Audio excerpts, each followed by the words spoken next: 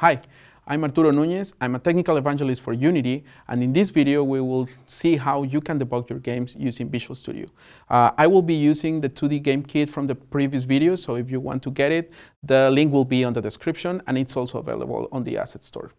So notice that I will be using my PC, however the steps are the same if you're using a Mac. Okay, so I have my project loaded, and as you can see, my code base can grow huge, so we need good tools to find bugs in our programs, and luckily we have Visual Studio at hand. So imagine this scenario. Our game designer or level designer decided to add some extra effects in our game. So she decided to add some bubble rain here.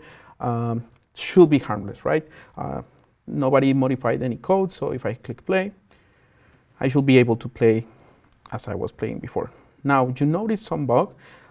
Ellen was way far from the checkpoint. However, something triggered the untriggered enter to the event.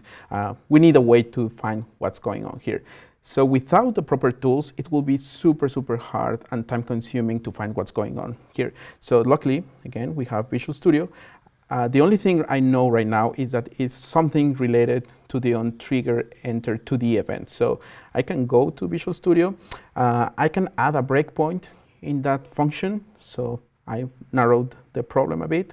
I will add a breakpoint by right-clicking into the line number 9 of my code. So what does this mean? I'm telling Visual Studio that once the game is executing, if the code reaches this point, to stop the simulation and come back to Visual Studio to analyze what's going on here. So we have this option called Attach to Unity, which basically attaches this Visual Studio process to the Unity process, but also a super handy option is Attach to Unity and Play. So this button will allow me to launch Unity within Visual Studio. So I'm going to click Attach and Play. Visual Studio is telling Unity, wake up. And now I see the simulation. Now something stopped, and that was super quick. So something triggered the untriggered enter to the message. So now that I have the breakpoint here, I can inspect and see what's going on here. So I could say, okay, what's going on here on the game object? I have all the properties, all the values here in Visual Studio, but something is wrong with the collider to the object. So I'm going to inspect there. I hover over the collision object, and I can see, okay, there's something called bubble 5 with a circle collider to the component that is causing this object to trigger the message.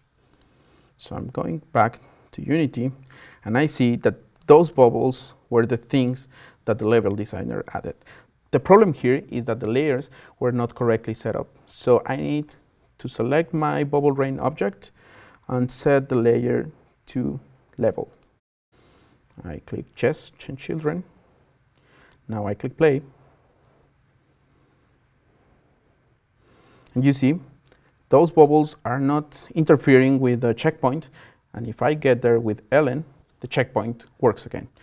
So with the proper tools, we can save a lot of time finding those annoying bugs in our code. Another cool thing that comes with Visual Studio is the ability to open the Unity API documentation. To do that, just position the mouse over any Unity-related keyword, go to Help, and click Unity API Reference. This will open the Unity API documentation directly within Visual Studio.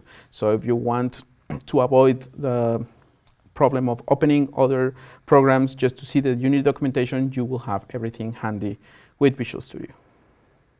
So that's the basic of debugging your code using Visual Studio. If you want to learn more about the 2D game kit, please go to the link on the description below.